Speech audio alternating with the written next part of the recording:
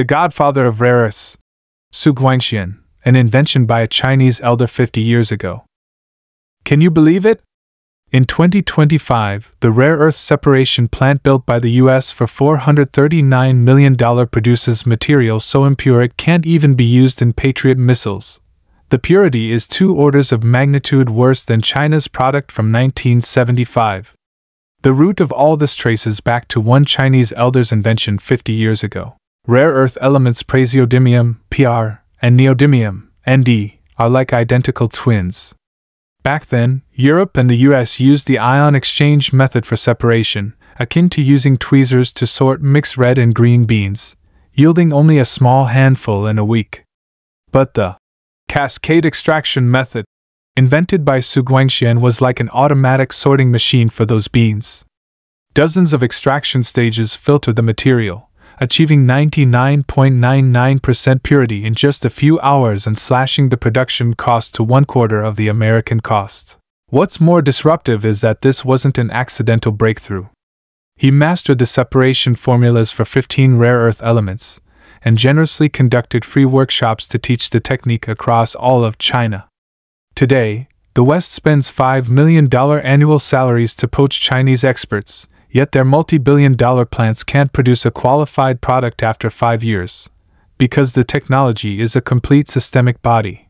Merely stealing a few formulas is useless. Today, let's explore how this scholar, who went from being a top student at Shanghai Jiaotong University to the godfather of rare earths, used a single test tube to shatter the Western monopoly, leaving the US with mines but no choice but to beg China for processing. 1. Returning home. The nation's need outweighed a Nobel offer.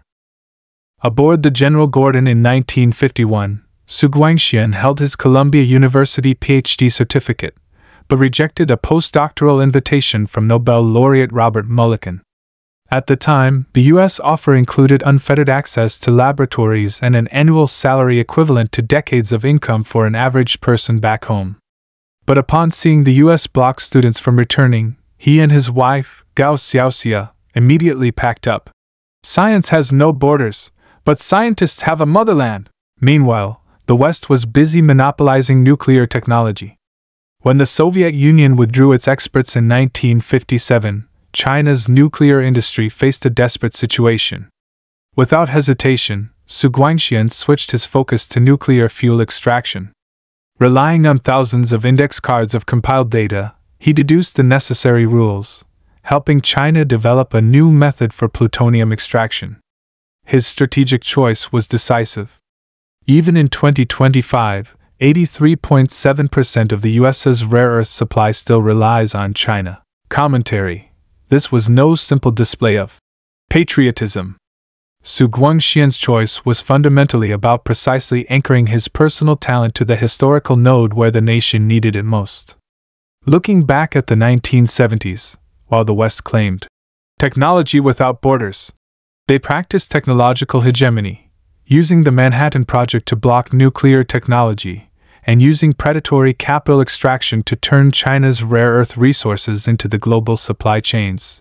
Primary raw material pool. Xu keenly realized that technology sharing was merely a strong man's rhetoric. He abandoned his long-cultivated field of quantum chemistry and led a team to start from scratch. His team broke through the cascade extraction theory, boosting rare earth purity from 60% to 99.99%, surpassing the West and completely overturning the dilemma that China has the rare earth, but not the technology. Without this nation first strategic choice, China's rare earth industry would have been reduced to a Western resource colony, and the lifelines of today's global electronics, NEVs, and military equipment would be choked by others. It was Xu Guangxian's commitment to serving the nation through science that built an unshakable technical great wall for China's rare earth industry. 2. Breaking the monopoly, digging a golden key from a U.S. failure. In the late autumn of 1972, cold winds carried industrial dust over the furnaces of the Baotou steel plant. Despite possessing the world's largest reserves at the Baiyanibo mine, mountains of raw ore were being shipped overseas at dirt-cheap prices. only to return as refined compounds sold back to China at tenfold the cost. Western chemical giants used the ion exchange method, a precise but inefficient process that required dozens of crystallization cycles just to separate common PR and ND, costing a staggering $50,000 per ton with a monthly output of less than 100 kilograms. Late one night in a Peking University lab, Xu Guangxian's lamp cast a glow on yellowed English literature. As he flipped to a report from a U.S. institute labeled, "Experiment failed," his bloodshot eyes suddenly lit up. He tapped the data page. "They are stuck in a fixed mindset." The chemist's pen flew across the paper. "The cascade extraction theory might break the deadlock. Replacing mechanical repetition with continuous separation will increase efficiency by at least 100-fold. In that instant, Chinese rare earth industry glimpsed dawn.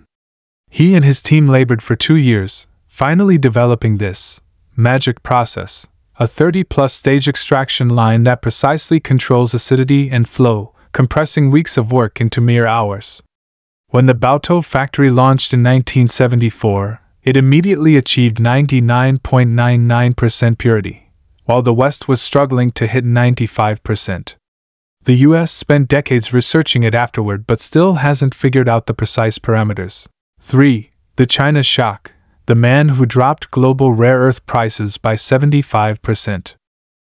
The rare earth separation technology workshops Xu Guangxian began conducting in 1978 were nothing short of an industrial game-changer. Breaking through academic barriers, the scientist, now hailed as the father of China's rare earths, wrote the core formula and technical specifications of the self-developed cascade extraction theory on the blackboard without reservation. Every crucial detail, from the ratio of extractant to the parameters of the separation process, was meticulously explained, ensuring even factory line workers could master the core technology. This months-long feast of knowledge quickly ignited the development of the rare earth industry nationwide.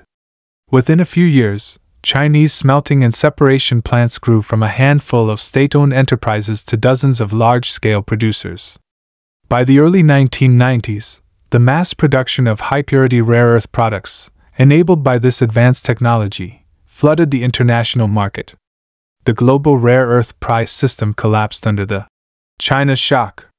The price of rare earth metals, once comparable to gold, plummeted to 1/4 of its original value within a few years, catching established Western rare earth companies completely off guard. This technological breakthrough and industrial transformation, spearheaded by a Chinese scientist, not only reshaped the global rare earth supply landscape but became a classic case of Chinese technological power rewriting international market rules. The West was completely panicked. The U.S. Mountain Pass mine, opened in the 1950s, still couldn't build a separation plant. Even in 2025, 80% of its ore must be shipped to China for processing. German automakers like Volkswagen need 1.5 kilograms of neodymium iron boron magnets per electric motor, but 87% of global capacity is in China. A supply cut would halt production. The decisive move, China directly banned the export of rare earth technology in 2023, eliminating the West's last chance to copy the homework. 4. Western failure. Why can't they close the 50-year gap? The West pursued rare earth independence relentlessly. The U.S. poached 47 key rare earth experts from Chinese institutions and companies with high salaries and generous benefits, aiming to master the critical technology. Australia invested billions in a modern separation plant in Western Australia, ambitiously seeking to reshape the global supply chain. However, reality delivered a cold shock. The relaunched separation plant at the once largest U.S. mine, Mountain Pass, has repeatedly stalled.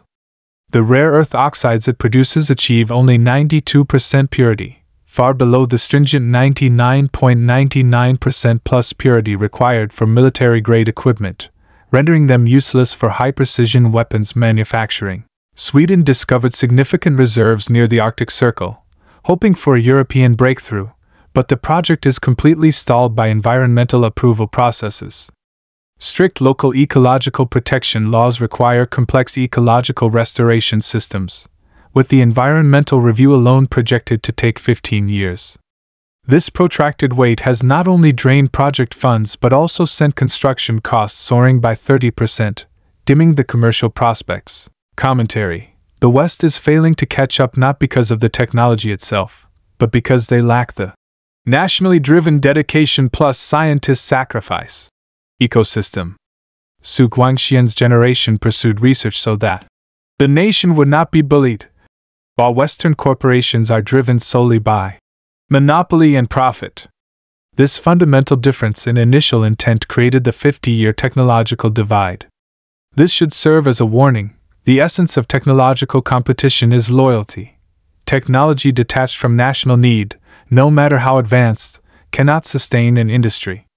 Today's rare earth gain proves that whoever controls the core technology holds the ultimate leverage.